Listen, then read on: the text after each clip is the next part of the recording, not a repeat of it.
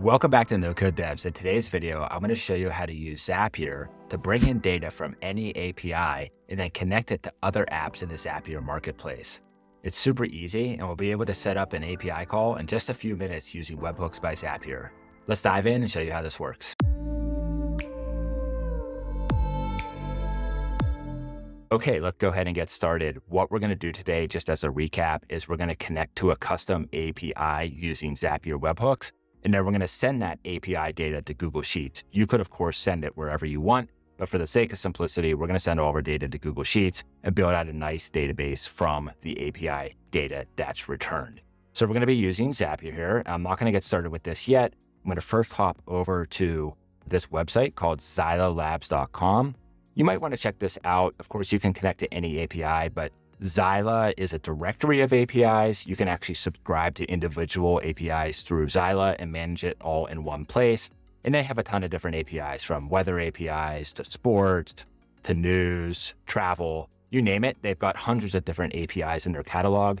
They make it super easy to test the APIs. You can test it right in the browser to see what kind of objects you get back from the API. You can also run all of the APIs in Xyla in Postman, which is super nice. I'm going to hop over here to this tab, and we're going to be using just a web metrics API today for this example. Basically, we're going to get traffic data back from specific websites. And I'm going to show you how to pull that into Zapier. So this is this specific API. And as I was saying, you can test it right in the browser. So we could put any website in here. They have a default one as CNN. So we'll just stick with that. We have to choose this CAPTCHA test, and we can just go ahead and hit test endpoint. So again, really nice that you can test this in the browser and see what kind of data you get back before committing or purchasing the API from Xyla. You can, of course, again, use any API that you want, but look at this. We got our response back. We get all kinds of interesting data like the site name, the description, countries where traffic is coming from. We get the engagement rate, the bounce rate, historical data for the past 3 months, the global rank, the country rank, traffic sources broken down by social, referrals, direct, search, top competitors.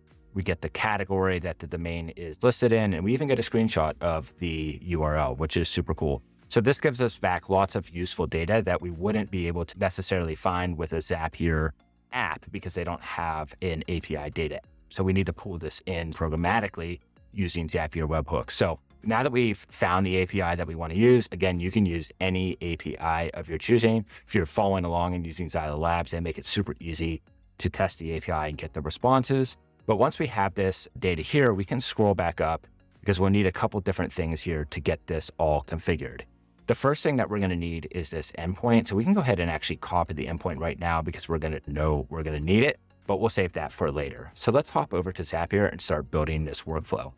So what we're going to do here in this example is take a Google Sheet, and anytime a domain is added to the Google Sheet, it's going to trigger this API call and then populate the Google Sheet with data. Let me hop over to my Google Sheets here. And I set up this basic Google Sheet that's called API demo. And I have some simple columns here: domain name, description, visit, screenshot, and category rank. So really basic. All I've done is set up the headers. So what we do is we head back over to Zapier and we want to set up our trigger. What we can search for here is Sheets. We could choose Google Sheets. And what do we want? We want when a new or updated spreadsheet row, we actually want a new spreadsheet row. So let's go ahead and choose that. We'll click continue. We have to choose our account. We'll choose my No Code Devs account. Hit continue. Now we actually have to choose our spreadsheet. It comes right up here, API demo. If we come back here, we can see our spreadsheet name is called API demo. So that's the correct one. And then which worksheet do we want? We actually want sheet 1. So coming back here, this is just sheet 1 down here. Okay, perfect. We can go ahead and click continue. Now it's actually going to test to see if it can find any data. We don't have any data in our spreadsheet, so we want to go ahead and add a record to see what happens. So let's head back over to our spreadsheet, and we could put in a domain name of nocodevs.com. Okay, perfect. That's in there now. We can head back to Zapier. We can actually test this trigger again. And this should come back with the new row in our spreadsheet. And it did. So we got a limited amount of data here. We got the row ID, number 2, the row number 2, and the domain name, nocodevs.com. Perfect. That's all that we need. We can move on to the next step. So for this next step, we need our action step to be webhooks. So you can just search for Webhooks by Zapier, choose this here, and we have some different options here. We have a custom request, which could be like a patch or delete request. We don't need to necessarily know all these terminologies right now, but we have a get request, host request, and a put request. So if you think about what we want here, we want to get data from the API. So we're going to go ahead and choose get. If we go ahead and click continue, there's a lot of fields here that we need to fill out, and I'll walk you through each one of them. So if you remember earlier, we needed this URL endpoint. I'm going to copy it again. This is the URL right here that's required. So we're going to go ahead and paste this in. We want to remove the get, so we just have the URL, so it exactly matches what we saw there in XylaLabs. If we come back here, query string parameter, what we need here is the domain name. So the parameter here, the domain name is required. So this is super simple to set up. All that we're going to do is we're going to put in domain, and we want this to dynamically populate from the domain that we had in our table. So we can actually choose here the domain name, nocodevs.com. So what's going to happen here is it's going to append the domain name nocodevs.com at the end of this URL, and I'll show you how it all works. A couple other things, send as JSON. We're just going to choose no here. JSON key can just be JSON, unflattened can stay as yes. And then we have to add a couple different headers here. If we come back over here, we will see that we need authorization needs the bearer access key. So if we head back over here, we can add a header called authorization.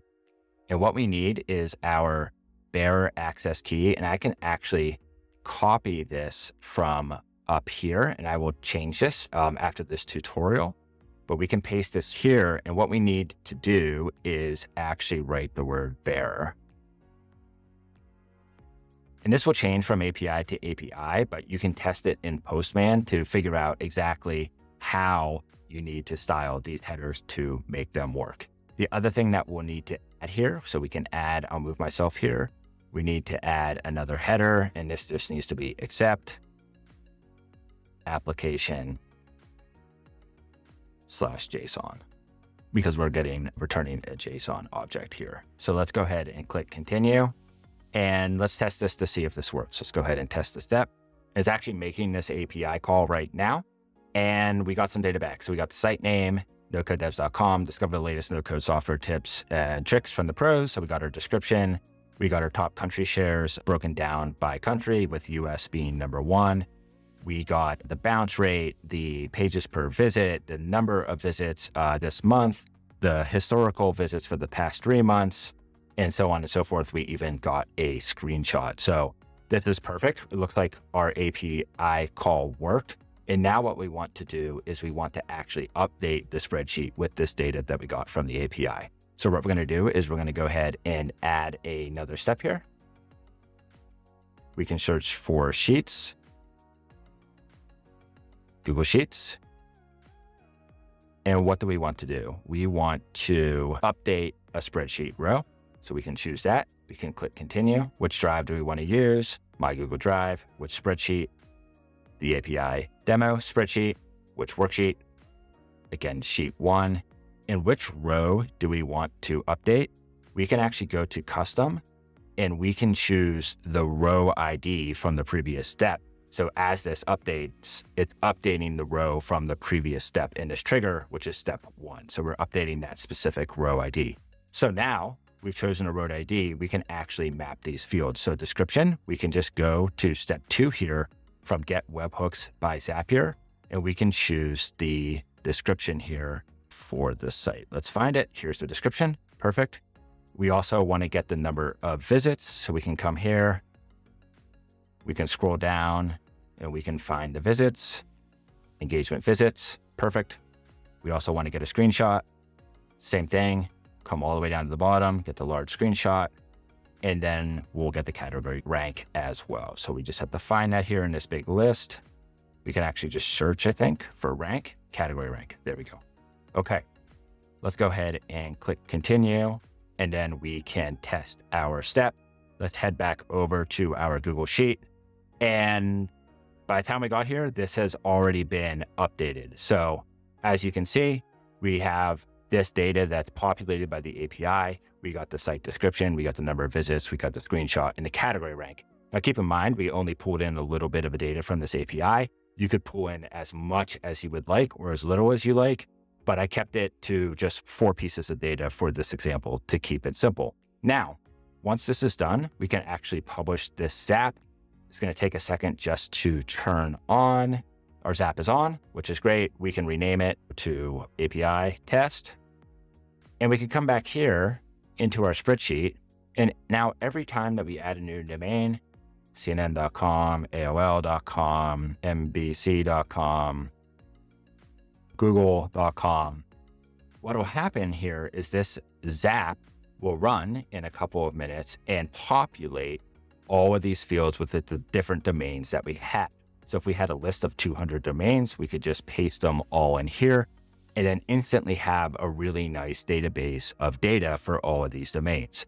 Of course, we're just syncing this to Google Sheets, but you could send it to your CMS. You could send it to a newsletter.